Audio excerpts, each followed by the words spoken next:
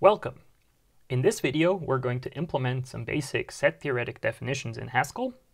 So first, we're going to write our own data type for sets, and then we'll write functions which check whether a given element is part of a set, whether a set is a subset of another set, and finally, we'll be writing some functions which do basic set theoretic operations like unions and intersections.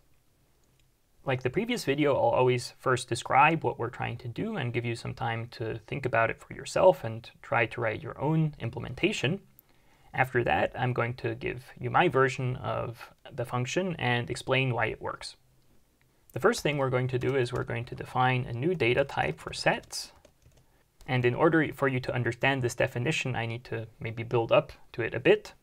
So remember that in the last video, we defined a new type for booleans, which was called coolBool, and its definition looked like this. So it was either nope or yup, and here I'm also deriving show so that I can print this type to the console. So recall that here we use the data keyword to define a new type, and the thing next to data here is the name of the new type, so in this case it's coolBool. And then we write an equal sign, and to the right of the equal sign we put the constructors for this data type. So in this case, coolBool has two constructors separated by this vertical line here, which means that we can use either the first one or the second one to construct elements of the type. In this case, these constructors were called nope and yup, and they don't have any arguments. So basically, they're just constants. If I now open a new integrated terminal here at the folder my script is in, run ghci and load the script with :L, so the script is called sets. Then I can actually check whether my definition here works. So I can type in nope, so that's the name of this constructor, and it'll print nope, so there's no error, which is good. If I check the type of nope, you see it's of type coolBool. Okay, so this is perhaps the simplest way to define a new type. You just give it a bunch of constructors which don't have any fields or don't take any arguments. A more sophisticated way of defining types is including fields in your constructors. So here I'm going to define a type for rectangles. So it'll be called rectangle and have a single constructor also called rectangle. And rectangle will take two arguments, which will be of type double. And again, I'm going to derive show. So here the idea is I want to represent rectangles. And so one way to do this would be to, well, have two numbers, namely the width and the height of the rectangle. And so this would describe a rectangle with width and height, which are doubles. Now again, the thing here on the left is the name of the type, whereas the thing here on the right is the name of the constructor for the type. Here they actually have the same name, which is okay, and is probably even a good idea to do in most cases so that you don't have to remember various names which aren't necessarily related. Now in contrast to coolBool up here, this rectangle constructor takes two arguments, which are both of type double. So basically this is saying you give this constructor two doubles and it constructs an element of type rectangle.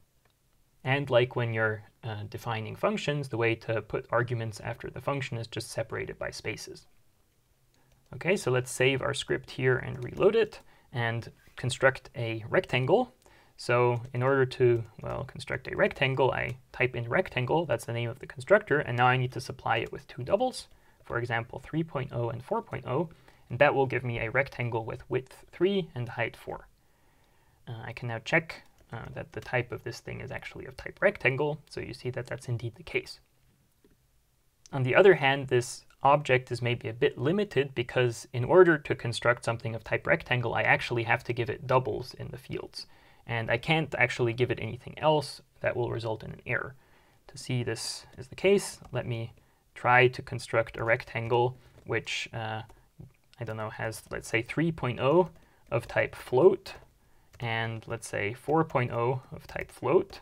So if I would somehow try to create a rectangle which has floats as side lengths, you see here I get an error, and it says that it couldn't match the expected type double with the actual type, which is float. So I can't use this definition of a type to construct rectangles which have width and height that are floats.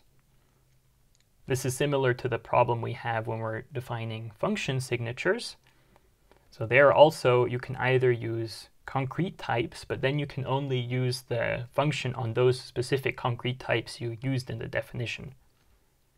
On the other hand, we saw that for function signatures, we can use type variables to range over many possible types.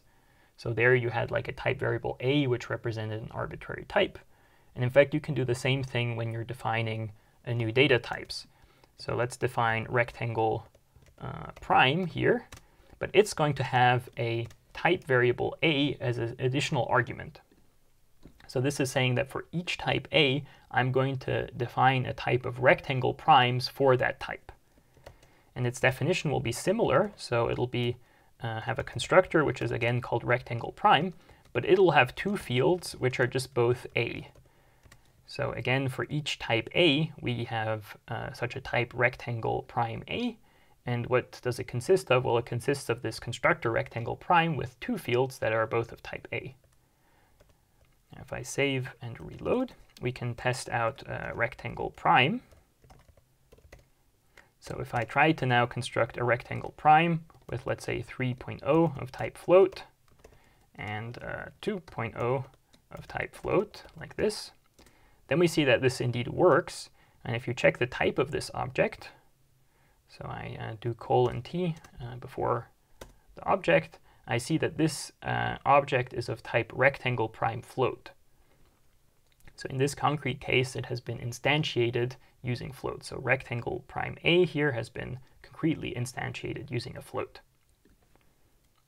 In a similar fashion, I can now actually create rectangles which have any sort of width and height. So I could even create a rectangle which has width true and height false. So that works. And this would be an object of rectangle prime bool. So in this case, the a I'm supplying is bool. Now in this case, probably creating rectangles which have Boolean heights and widths doesn't make so much sense, but maybe actually it would make sense to like have strings. So I could have like a rectangle which has like height or width 5 and something like this, so 6, like that. That also works, and this is now an object of rectangle prime string.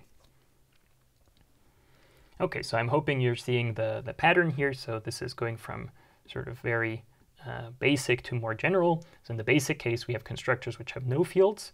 Then in the more advanced case, we have constructors which have fields, but the fields contain concrete types, like double here. And in the most abstract case, we actually parameterize our type by a type variable or multiple type variables if you wanted to. And in this case, we can now use this type variable that we're giving in the definition of the type in order to say what the fields are. So here rectangle prime has two fields of type A. So the only restriction here is that these two fields have to be of the same type, but they can be of any type. And for each type A, we get a new type of rectangle primes over that type. Okay, so this now brings me to the definition of sets, which I've now built up to. The reason is that sets will also contain this type parameter a. So we're going to define a new data type called set a, and it will have a single constructor called set, and the field for this constructor will be a list of a's. And I'm again going to derive show that I can print this to the console. So if I reload my script, I can now try to construct an object of type set. So here I need to provide the constructor with a list of a's. For instance, I could supply it with a list of booleans like this. So true and false, okay? And this will create now an object which has the name set and then followed by, well, the list that I supplied. If I now check the type of this, we'll see that this is a set bool, which means it's a set containing elements of type bool. And that's because here the list I gave set was a list of booleans. So a here has been concretely instantiated as bool. On the other hand, I could add different things here into this list. For instance, I could add, let's say, some integers. So I have like 1 of type int and 2 of type int occurring in this list. And you see that in this case, this will be a set int, which means it's a set containing integers. In other words, what we're doing here in this definition is for each type A, we're defining a new type of sets which contains elements of that type. And what is such a set? Well, basically, it's just a list of A's preceded by the constructor name set. So kind of we've just packed a list of A's into a set by adding this name set in front of the list. Okay, so I hope now that with building up through these examples here of coolbool and rectangle, this definition of sets is not altogether mysterious. I'm now going to delete those because they're not relevant for what we're doing in this video. So now that we have this data type for sets, we can now basically start writing functions that act on this new data type. The first two functions we'll write are conversion functions, which allow us to convert a set into its underlying list and also convert a given list into a set. The first function here I'm going to call unset. So it's going to be a function which takes a set of A's and produces its underlying list, which is a list of A's. And now I could let you try to implement this on your own, but in fact you haven't really seen an example yet how you would go about unpacking an object of type set. So here I'll just give this as an example. So basically we can use pattern matching here to get the underlying list of a set as follows. So the function unset will be defined as follows. We have unset, and then I'm going to pattern match the argument, which is of type set A, as follows. So I'm going to write set x's here in brackets, and the definition for this function is just going to be that I want to just return the x's. Okay, so I'm going to now explain exactly what is happening here. So this is a function that takes an element of type set A, and it should return its underlying list. Now, because of the definition for sets up here, we know that each element of type set A is actually of the form, well, it has the name set as the constructor, and then it's followed by some list of A's. And that's what I'm pattern matching here. So basically, I'm unpacking this given set, which I'm handed as an argument. I'm saying, okay, it's going to be of the form set, followed by some list of A's, and I'm calling the list of A's x's in this case. So the x's here are actually what I'm interested in, so I'm just going to also just return that list of A's x's. So maybe this will become clearer if I demonstrate how this function works. So if we unset, let's say set with the numbers 1, 2, 3, okay, so that'll just return the list with 1, 2, 3. So you can now see that here in this, the argument I'm supplying is basically of this form, right? It has first the name set, and then it has a list. And if I pattern match this, the x's will be matched against this list here. This example might also give you a bit more insight on how pattern matching actually works in the background. So each type basically has some constructor, which constructs the type out of more basic parts. And pattern matching somehow unpacks those constructors. So because we know that the type is constructed using these constructors, we can now, well, give the name of the constructor and then the fields of the constructor and match those individual fields to certain variables. Okay, let's now move on to the second conversion function, which will be called toSet. And the idea will be that we'll take a list of A's and convert it into a set of type A. So now when we are given a set, to get its underlying list is fairly simple. We just want to kind of get rid of the set constructor, and we can do that by unpacking it like I just showed you. However, going in the other direction, we kind of want to do some additional stuff. So when we're given a list of A's, we want to remove all duplicate elements when we convert it into a set. So remember that in a set, we don't distinguish between multiple occurrences of the same element. And therefore, if we want to represent a list as a set, it would be good if we got rid of all of the duplicate elements in the list. Now, in order to do this, there's a handy function called nub, but it's not in the standard library. So I need to import data.list. So this is a library part that has useful functions for lists, including this function called nub.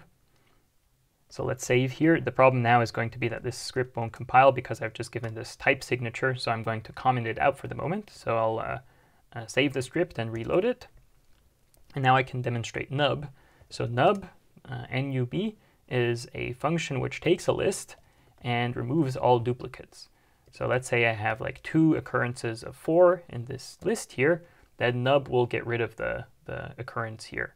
And similarly, like if I put like 2 here at the front, you see nub gets rid of this 2 here. So based on these examples, you can see that nub always keeps the first occurrence and gets rid of the remaining occurrences of the element occurring in the list. As such, nub gives us a way to reduce a list that may have multiple like occurrences of elements into a list which just contains single occurrences, and that's basically what we want then to use to convert to a set. Okay, so I'll now uncomment this again here because we want to actually write this function. So if you want, you can now think about how you would use nub to construct from a list that you're given to construct a set based on that list which doesn't contain any multiple elements. Okay, so I hope you've tried this out on your own. I'm now going to proceed to the solution. So toSet will take one argument, which is a list, which I'll call x's. And well, now we want to construct a set based on this list, but we want to get rid of all the duplicate elements. So to get rid of the duplicate elements, I can do nub x's, right, with the nub function. And then I want to, well, create a set based on this new list nub x's. Okay, so basically there's 2 things happening here. So I'm taking this list, then I'm first computing the nub of it, so I'm removing all duplicates, and then I'm constructing a new set based on this reduced list. And to construct a set, you just use the set constructor followed by the list you want to use to construct the set, which is what's happening in brackets here. Now you can see nub is underlined in red, and if I scroll down, I can see that it's complaining that it wants to have a that I'm using in my type signature here be of type class ek. So this makes sense because, well, in order to like remove all duplicates from a list, you need to be able to compare them using equality. So you need to check whether like 2 elements are equal in order to know whether like they're duplicate or not. So nub will require these elements of type A to be of type class ek. Okay, but once I add this additional type class constraint here, the function is fine. I can now reload and test it. So let's say I want to make a set out of this list here, which doesn't contain any duplicates. So I just get as a return value set 1, 2, 3. However, if my original list did contain duplicates, so let's say I have 2 occurrences of 1, and then I have like several occurrences of 2, then you see I get the same set, the set containing 1, 2, and 3, even if I have like a longer list which contain duplicate elements. Okay, so we now have 2 functions, one which converts sets into their underlying list, and another one which takes a list and converts it to a set while removing duplicates. Now as a challenge, you can also think about how you would implement nub on your own. However, in this case, it's already an existing function in data.list, and probably the implementation that's given there is pretty efficient, so it doesn't really make sense to redefine it. All right, let's move on to the next topic, which is we want to check whether a given object is an element of a set. So we want to check whether X is an element of a set. Okay, so we'd like to write a function which takes some element of type A and checks whether it's contained in a set of type A. Now, I suggest you try to do this on your own. My hint is that you can use the pre-existing functions for lists, and there we had a function, lm, which checked whether a given element was contained in a list. And so you can use this pre-existing function lm in combination with either unpacking the set that you want to check whether the element is contained in using pattern matching, or you could also use the unset function here to do that task.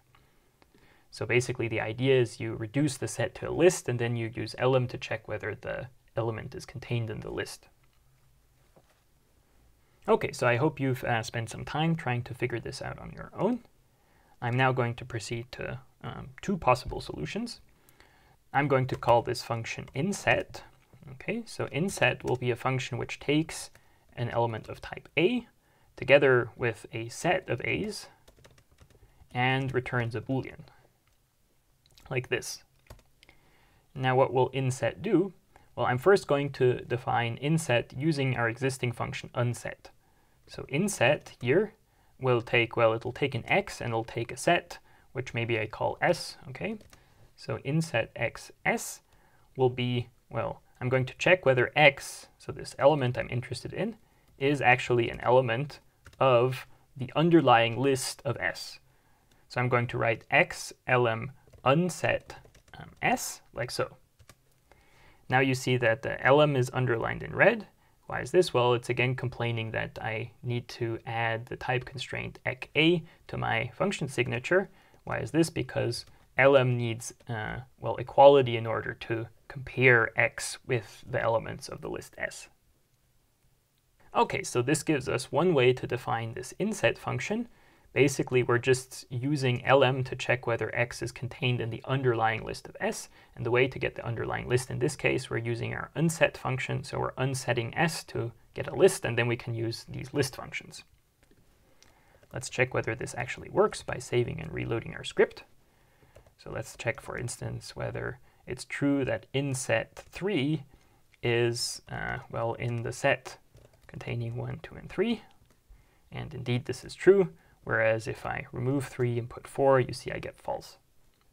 Now, an alternative version of inset, which I'll call inset prime, would use pattern matching to get the underlying list. So basically, we're kind of not using the existing function unset there. So in this case, the function definition would be inset prime x. And now, instead of just giving the set I'm handing this function the name s, I'm going to pattern match it. So I'm going to call it set, and then I'll maybe say it's set y's. So x is an element of type A, and well, this thing will pattern match to the set I'm handing, right? And y's will then pattern match to the underlying list of that set in question. So that's exactly the same as in the case above here in the unset function. So this pattern here matches the variable x's to the underlying list of the set I'm handing it. Okay, and now I can just use the list y's in my function definition, so I can directly write x lm y's, like so. So this also gives me a valid version of checking whether an element is part of a set. So the difference here is that somehow here I'm not unpacking the set in question, and then in the function definition I'm using unset to unpack it, whereas here I'm doing the unpacking via pattern matching directly, and then I can use the list in question there. Personally, I don't have a strong preference for either of these versions.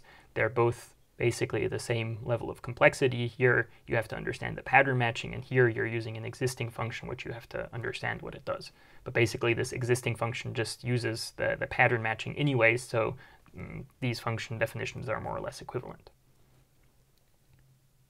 Okay, so now that we have a way of checking whether a given element is contained in a set or not, we can now also check whether a given set is a subset of another set. So that'll be our next task.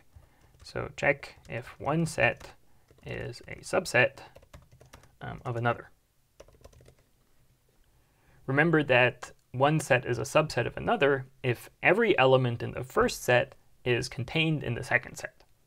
So basically, instead of just checking whether one element, like x, is contained in a given set, we need to check whether all the elements contained in the first set are contained in the second set. So here there are several ways we can approach this task. So perhaps the most basic way in terms of like using existing functions would be to use recursion. So there's some recursive definition you could make, but this is probably the more difficult version to think about because you have to understand recursion in order to do this. An easier way is actually to use the existing function and together with list comprehension.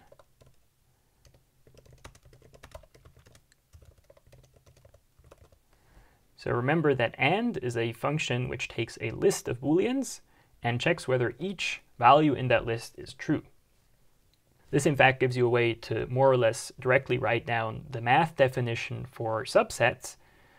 So for each element in the first set, you check whether it's contained in the second, and this will give you a list of booleans, and then you can use and to see whether, well, all of those boolean values are true, in which case all of the elements of the first set are contained in the second, and therefore the first set is a subset of the second set. So I think this second version is probably the easiest to think about because it's close to the math definition. And finally, you could also use all together with list comprehension. And here, all, remember, is a function that's a bit more fancy and complicated than and. So it takes a predicate. So that's a function which takes some element of type A and produces a bool. And then it also takes a list of A's and it checks whether all of the elements in that list satisfy the predicate. So here the predicate you would be using is, well, whether the element is actually contained in the second set. And the list of A's you would be checking this against is the list of elements in the first set. But yeah, this one is basically just a fancier version of the first implementation. And so, yeah, if you manage to write down the first implementation, you can also think about whether you can somehow manage to do this using all. In any case, in either of these definitions, so in all three versions, you'll be using the inset function to check whether, well, a given element is part of the second set, and we just need to somehow do this for all the elements in the first set we're given. So I now suggest that you try on your own to write one version of a function that checks whether a given set is a subset of another. And if you're feeling confident, you can also try to find all of these three versions I'm talking about. I'll now move on to well, showing you the solution. So let's start with the first one, which is I'll just call subset like this. And here I'm going to use the recursive definition, which maybe isn't the most easy to understand, but it's somehow the most basic in terms of the operations you're actually performing when executing the function. So subset should take, well, it's going to take an element of set A, it's going to take a second element of set A, and it's going to produce a Boolean. So it's going to tell us whether the first set is contained in the second. And now because we're going to be using inset in our function definition, we also need to have A be of the ec type class, because we need to be able to check, well, whether these elements are actually, well, equal to one another or not. Okay, so for this recursive function definition, I need to somehow define a base case. And the base case, when we're dealing with lists, was often the empty list. And here, when we're dealing with sets, the base case will often be something to do with empty sets. So how do I check whether I have an empty set? Well, the empty set will just be the set corresponding to the empty list. So it'll be like the empty list packed in the set constructor. So I'm now saying, okay, the first element will be of this form, so it's going to be the empty set. And the second element is going to be, well, it's going to be an arbitrary set. It doesn't matter what it is, because in any case, if I have the empty set will be a subset of any other set. Okay, so this first case is like the base case. I'm saying that if I'm handed the empty set as the first argument, so this I'm pattern matching this like so, and any other set as a second argument, then I return true because the empty set is a subset of any other set. So the reason for this is that if you check whether all the elements in the empty set are contained in the other set, well, that's the case because the empty set doesn't even have any elements in it. Okay, we now move on to the interesting part, which is not the base case. So here I need to think about what the sort of pattern will be that I'm matching. So the pattern I'll be matching is in fact this one here. So if the set I'm handed is not the empty set, then the list that is underlying the set will actually be of this form. So it'll contain like a head element x and some other elements x's, which could potentially be the empty list. So remember from pattern matching lists, this pattern here, yeah, will map, well, the first element of the list to x, and all the remaining elements, so the list containing the remaining elements, will map to the x's. And so here I'm kind of like unpacking two levels of the object in question. So I'm unpacking this set constructor, so I'm pattern matching that, and then I'm saying, okay, the field in set will be like some list, and I can now further unpack that list using this pattern here. On the other hand, here I'm just leaving t, I'm just calling the second set, which I'm giving this function as an argument t. Now, what should the recursive definition for a subset be? Well, I know that this set has at least one element x, and I know that the remaining elements of the set are here represented by the x's. So if this set is going to be a subset of this set, well then on the one hand, x needs to be an element of T, right? Because every element of this set needs to be contained in T. And also, well, the remaining elements here, these x's, also all need to be contained in T. So I'm going to first check whether, well, x is an element of T. And for this, I'm going to use the inset function using infix notation here. So I'm going to check first whether x is inset T. So that needs to be the case in order for the first set to be a subset of the second.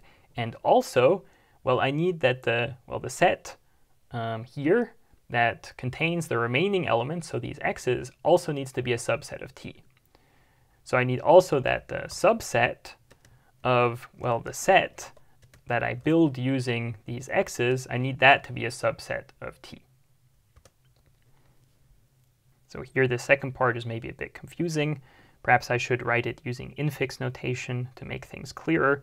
So I want the set built based on the x's to be a subset of this set T. And here now it's saying that these brackets are actually unnecessary. So I need to pack x back into a set basically in order to use this subset function. So this x's at the moment are just a list. Now if I apply the set constructor, this becomes a set, and so I can actually apply recursively this subset function in order to check whether the remainder is a subset of T. Okay, and the reason this recursion works is because the x's are a strictly shorter list than this list that was in the original set, so eventually I'll land in this base case here, where actually the x's are just the empty list, and I know that that is supposed to return true. Okay, so let's save that and reload so that we can check out an example. So let's say we want to test subset set containing 1, 2, 3 like this. Is, well, contained in set containing 3, 4, 5, so that should return false. But if I now add 1, 2, 3 to the beginning of the set, then it's actually true because every element of this list is actually also contained here. Now the subset function shouldn't respect duplicates, so if I have like 2 elements here, this should also return true, right? Like basically I have like 2 occurrences of 3 here, but this is still a subset of this, even though this list isn't contained in this list. So this should even work if I add like insanely many copies of 3, you still get true. And this is because every element here, well, is contained in the set that's generated by these by this list there, even though, again, this list isn't actually like part of this list. All right, so this seems to be working. As I said before, this recursive definition probably isn't the easiest to understand, so I suggest you maybe think a bit about it, but if it seems confusing, don't worry about it. The second definition here will be much more straightforward. So let's move on to that. So subset prime is going to have the same type signature as the original subset function, but I'm going to now use and to define this. And here it'll actually be a one-line definition because I don't have to distinguish cases. So subset prime of, well, these 2 sets in question, so let's call these maybe S and T again, okay?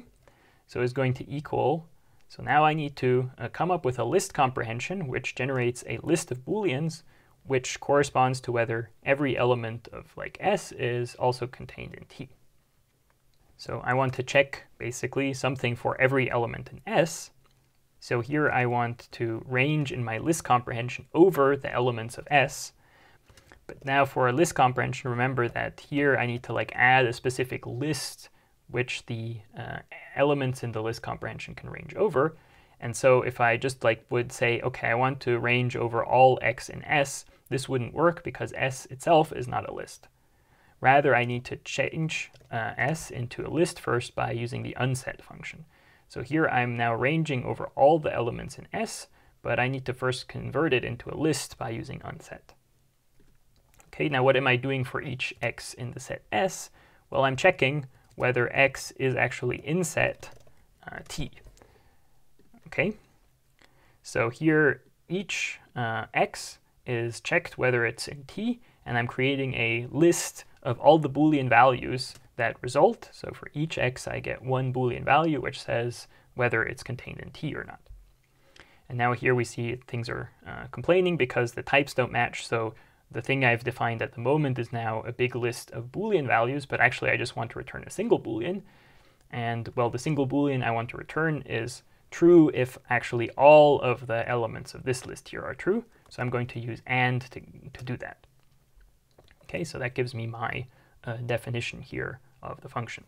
So I'm basically looping through all elements in the first set here by, well, doing a list comprehension where I'm ranging over unset S.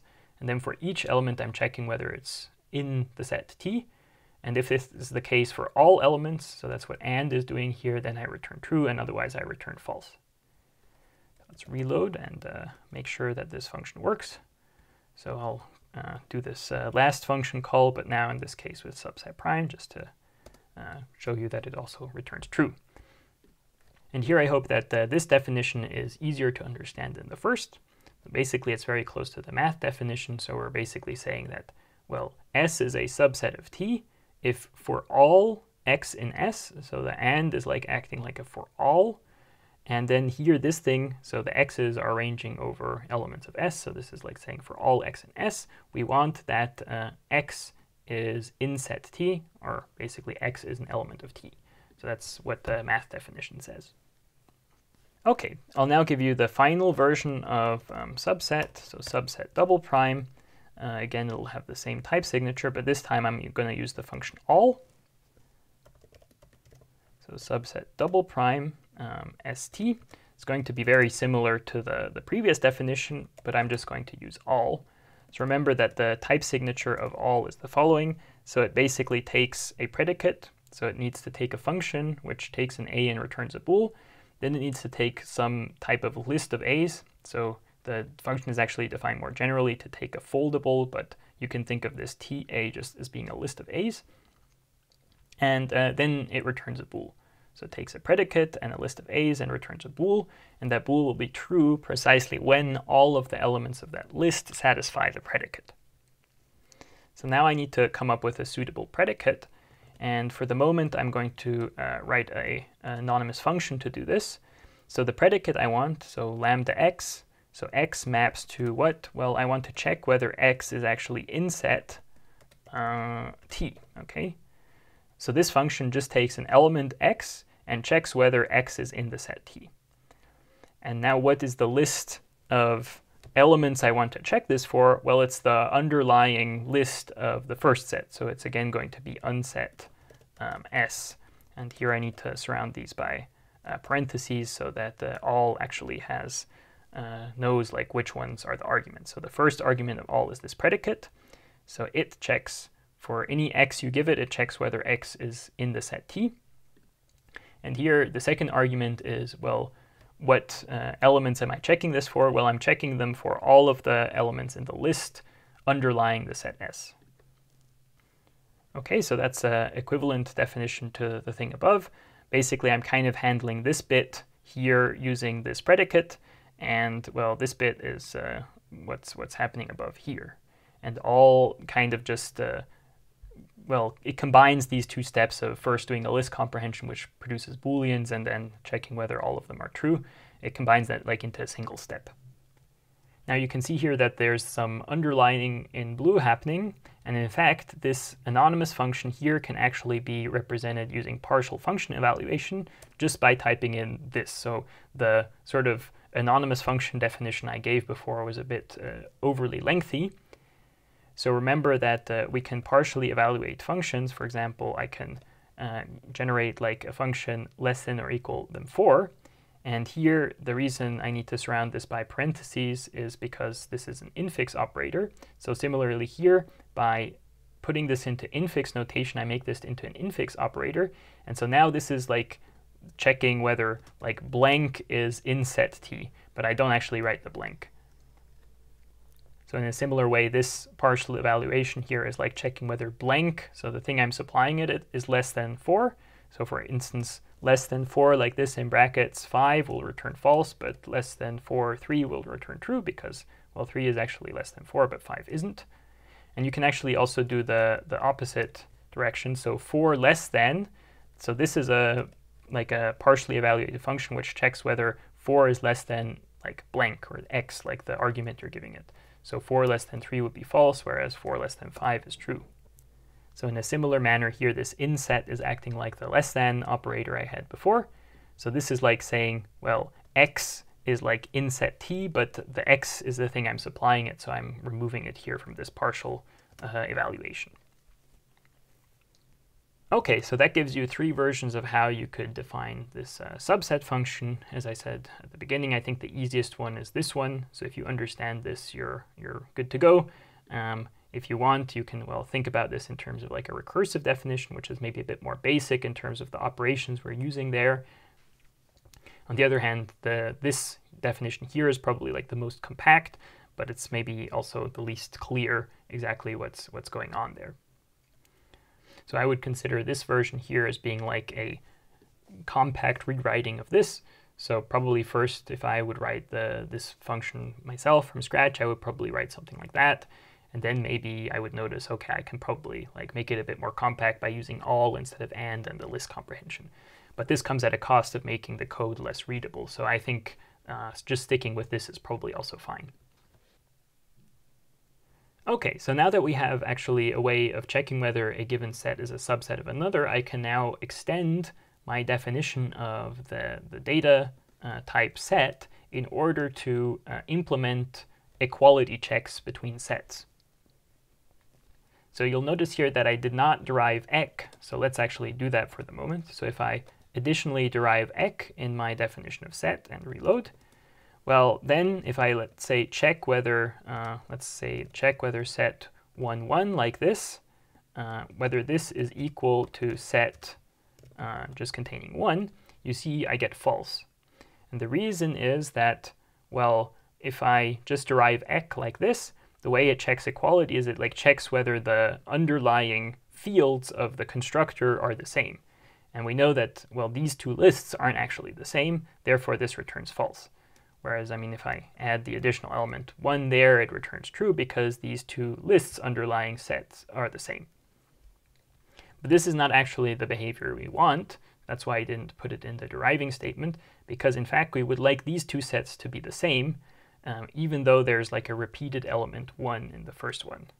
So rather, we're going to define our own version of equality using, well, our subset function. So remember that two sets are equal. So one way of expressing that is to say that the first set is a subset of the other, and conversely. Okay, and this will basically be a new piece of syntax that we'll see. So I'm going to use the instance keyword. So basically, I want to make our new data type sets an instance of type class ek. So I want to define equality for it. And the way to do this is to type instance ek a, and then this double arrow like you do when you're adding type constraints. And then you write ek, and in this case we want to do it on set a, where, and now I want to define what it means for two sets to be equal. So let's say I have two sets s and t. So s is going to be equal to t. When is that? So s equals t is going to evaluate to the following things. So on the one hand, I want s to be a subset of t. So I'm going to write s subset t. And also I want, well, t to be a subset of s. Okay, and here it's suggesting this type signature, which I'll add just because it's trying to autocomplete it. Okay, so this piece of code might be a bit confusing, especially this syntax here. So basically, this is just saying, I want to create a new instance of type class ek. Well, what instance is that? Well, it's going to be instance for set a. And here I need to add ek again in front of set a. And where is like, well, where is like, again, this where clause, but here it's a sort of thing where it allows you to then define all the functions you need in the type class. In our case, we actually only need to implement one function in order to create an instance for type class ek. We need to implement equality. So I'm now defining what it means for two sets to be equal, and it presupposes that I already know what it means for the underlying types A occurring for that set to be equal. So you can see here I'm presupposing ec A because I need ec to check whether one set is a subset of another. In any case, what I'm saying is that s equals t. What should that return? Well, it should return the following Boolean value. So it's going to return true precisely when both of these statements here are true, namely that s is a subset of t, and also t is a subset of s.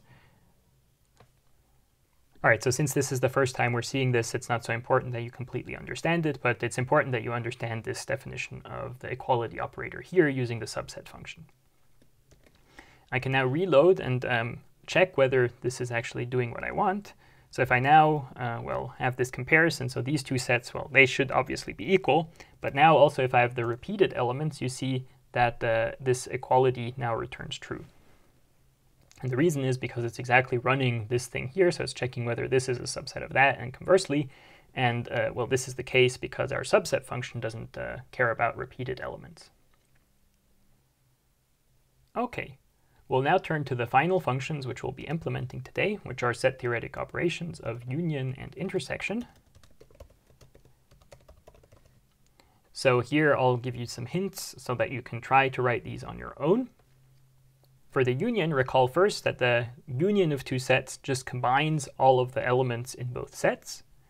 And in particular, we want this process also to get rid of like duplicate elements. So like if you're unioning together the set containing 1 and 2 with the set containing 1 and 2, you want this just to be the set containing 1 and 2, and you don't want the elements to be repeated. So the hint for implementing this function is that union is precisely list concatenation. So you're putting one list in front of another, but you want to also get rid of all of the duplicate elements. And in fact, we've previously defined a function called toSet, which converts a list into a set, and in the process gets rid of all the duplicate elements. So you can now try to write your own version of union, which uses this idea to implement the union of two sets. I'll now proceed to the solution.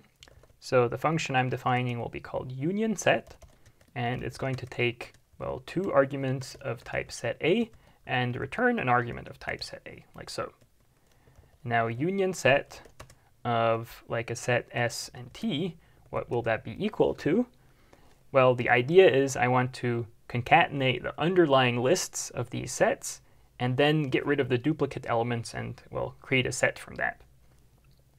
So one way to do this would be to, well, first get the underlying lists. So I can do unset S to get the underlying list of S, and I can do unset T to get the underlying list of T.